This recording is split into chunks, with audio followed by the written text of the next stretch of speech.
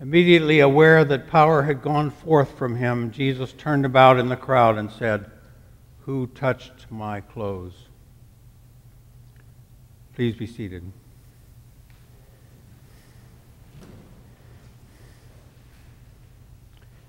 In a modern-day contemporary parallel to our gospel reading, this church provides provision of 50 beds for people in a recovery in the San Gabriel Valley at 4 different locations. And I like to think that when they touch their head on the pillow each night, they are in effect touching the hem of Jesus' garment. For we now are the body of Christ to the world. We are the incarnation of Christ and of righteousness to the world around us, and especially to the addicted who need healing. And so we're going to hear this morning from a couple of our people who touch their heads to the pillow each night at one of our 2 homes. Two of our 4 homes, I should say. And they're going to tell you their strength and hope and share their experience with us. So I invite Richard to come up.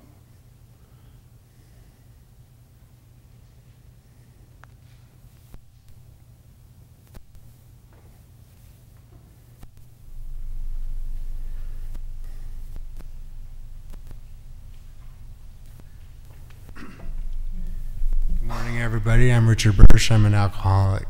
Hi, Richard. It's wonderful to be here today. I want to thank the Church of Our Savior for asking me to speak. I also want to thank the Jubilee Housing for providing a firm foundation for me. For a long time I've been familiar with Alcoholics Anonymous, and off and on throughout the years I've struggled in the program, in and out of the program, and I've been in and out of Jubilee homes for a few years, never really using the tools that are provided for me. And I'm grateful that those tools are there, and they're giving me another opportunity to build on my spiritual growth. I'm working with my sponsor, and I just find it nice that I can wake up every morning, get out, sit out on the porch, and do my meditation, and know that there's a place for me that I can do that. Because without the housing, I don't know where I'd be right now. I can't imagine it'd be any place good, So, with that being said, I've been able to do the work I need to do, not just to get right with me and God, but to get right with mankind around me. And 12-step process is some of those tools I use to try to grow. It's been real. I've heard this before. Is hearing it again for the first time. Our dear friend who's in the hospital right now is fighting for his life right now, and I've just been praying for him, and it's been nice to have a better understanding of my Creator today than I used to, and have faith that everything's gonna be okay, regardless of what happens or what goes down. As long as I'm charging forward and growing, everything will be just fine.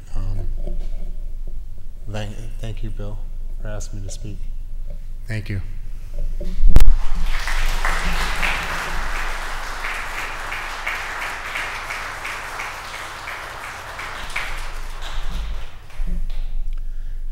Richard is referring to Bill Morgan, who's our Director of Recovery Services. Bill is indeed in the hospital and struggling, and needs our prayers. Thank you, Richard. Now I'd like to ask Brittany to come up. Brittany is from our women's house.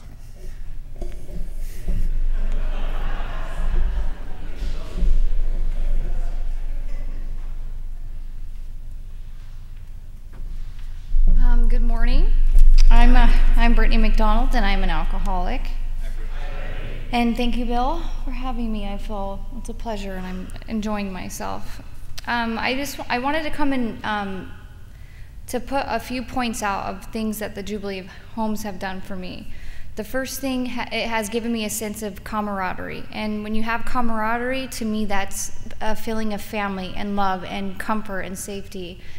Some of the things that we do, the functions, the Dodger games, or things around here on the premises, we are invited to do those, and we come and we get to meet people that are going to be continually in our life.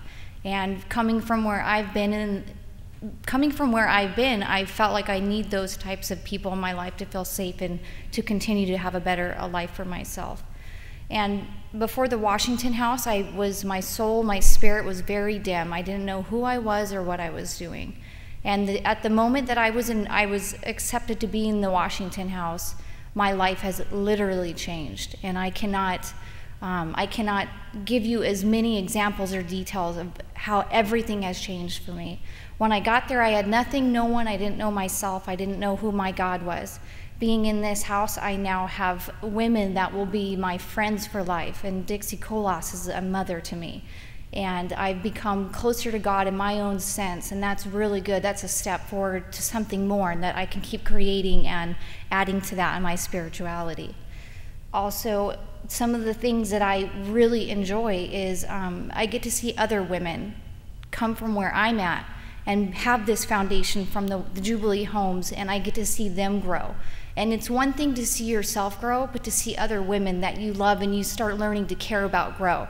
And you see them praying to their higher powers or to their gods. And then after they start working on themselves, you see them working on others. They're reaching out to help others and not to take for themselves. And I think that's a miracle in itself.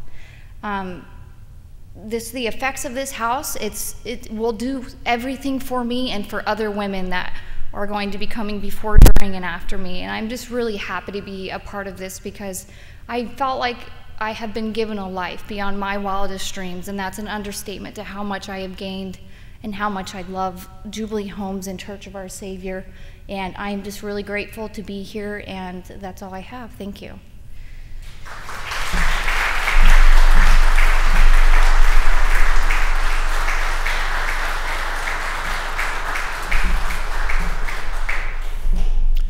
Thank you, Brittany and Richard. I also want to recognize Dixie, who's Brittany's house manager, Dixie DOULOS, and Fabian Gonzalez, who's here with Richard, is Richard's house manager, and Raul Quijada, housemate for Richard. And I also want to mention in passing that 3 people who are integral to our church and to this service are graduates of Jubilee Homes. David is back there greeting people at the door. David is up here reading the lessons. And Ben is back there. Thanks, Ben. And so we've come full cycle from nothing, as Brittany and Richard suggested was their plight a few months ago, to something, and to this church, and to what it offers in the way of healing for people who are able to touch the life of Jesus through the witness and outreach of this church. And I want to close with another parallel from the New Testament that Jonathan Burke brought to my attention last Monday at morning prayer, when the reading was from Acts 5.